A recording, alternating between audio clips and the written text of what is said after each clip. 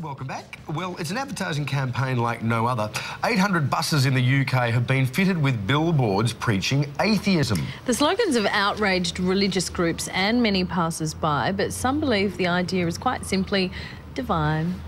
Imagine there's no heaven. You don't see this every day. Public transport with a sermon for us all. There's probably no God, now stop worrying and enjoy your life.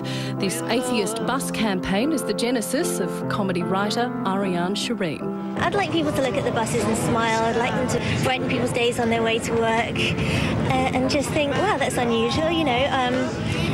Maybe it'll make them think. The ads even have the blessing of the world's most high-profile atheist, Richard Dawkins. I would call it consciousness raising. Just think for yourself, that's all. Don't listen to what a priest tells you, don't listen to what a mullah tells you, don't listen to what a rabbi tells you. Think for yourself. But priests, like Father Stephen Wang, are praying they go away.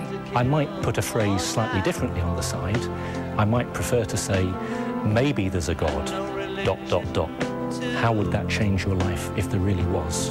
Love them or hate them, the buses are sparking an almighty debate in the streets. London's a very multicultural sort of place. I don't think you really need to be talking about religion on buses, really. There's a lot of Muslims, a lot of people from all sort of religions that probably could take offence to it. I know that my grandmother would be upset about it, so I'd rather not see it.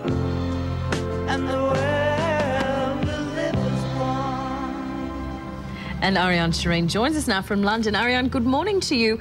What inspired you to do this? Hiya. Well, I saw an ad on a London bus last June which had a Bible quote on it and a website. And when I visited the website, it told me that all non-Christians were going to burn in hell for all eternity. And I thought, hang on a sec, that's a little bit strong for 2008. This is a very unscientific, unsubstantiated idea which could scare people. So I thought it'd be a really nice idea to put a positive counter-advert out there, just saying the opposite. Just saying, don't worry, there's no evidence for this. So the Bible itself was the genesis of an atheism campaign, which you hope will lead to an exodus from churches, hopefully. Is that the idea? No. I mean, it was purely to reassure people who may have been scared by the original ad. It wasn't actually meant to try and convert people or anything like that. It was just reassuring people who might feel vulnerable. Yeah, great. Ariane, this is a big budget campaign, 800 buses. Who funded this? Public donations from atheists and free thinkers. We only set out to raise £5,500 and we ended up raising, at the point that I'm speaking to you, £142,000. Wow. Goodness me. Which is really phenomenal, yeah. Didn't expect that at all. And I wouldn't have set out to raise that much money, but we have done, and we've been able to run it throughout the country. We only wanted 30 buses. We've got 800 buses around the country. We've got 1,000 tube cards. It's all quite amazing. It is an extraordinary coverage you've achieved there. A lot of support, obviously, but no doubt the backlash is going to be significant as well.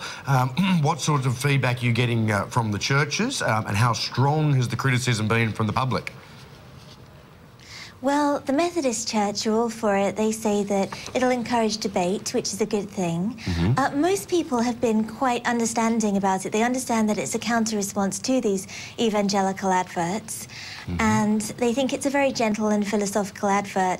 I'd say that 95% of the responses I've got by email have been very positive. Yes, well, it is a very gentle commercial. The insertion of that word "probably" is really so wonderful. It's you know, it's calm, it's tempered, but it's really thought-provoking, isn't it?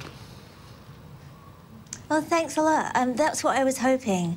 I mean, we can't say with all certainty that there is no God. Atheists wouldn't say that. But I think that it will reassure people who think, oh dear, you know, maybe something really bad is going to happen to me after the end of my life if I don't believe. And atheists just want to reassure people that, no, we don't think that's going to happen. There's no scientific evidence for that. And hopefully it will encourage people to think more about what they believe and why. And it's wonderful to know there are so many free thinkers out there. It's really pleasing in my mind. Australian atheists have tried unsuccessfully to do the same thing here, Ariane. Did you have any trouble getting this approved by your advertising board over there? We didn't. I mean, I was so surprised because this all started in an article that I wrote for The Guardian newspaper website. The Guardian's a newspaper we have in the UK. And I just suggested the idea at the end as a positive solution. And people started saying, great, let's do it. How do we give you the money? And I thought, well, I don't know because I haven't researched this. I mean, can we actually do this?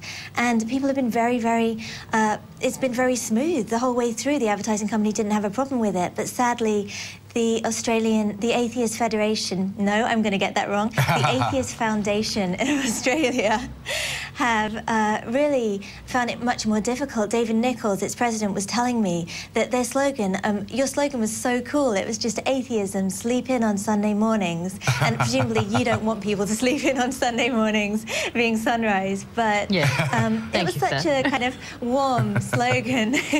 And you know, I'm quite stunned that in a secular country which is very liberal, such as Australia, where you do have this, you know, wonderful freedom of speech, as we do here, that it wasn't allowed. But I think that's more your transport authority or advertising agency there being I think it was the biggest advertising agency in Australia that put the kibosh on it. So it was nothing official, but it was just difficult to get it approved by the agencies themselves. And look, Ariane, you know, inadvertently, we are supporting the cause, obviously. Since Weekend Sunrise started on a Sunday morning, you know, church numbers around the country have been bleeding. They're down 60 or 70 people in some cities. Priests all over the country are after Andrew. That's wonderful.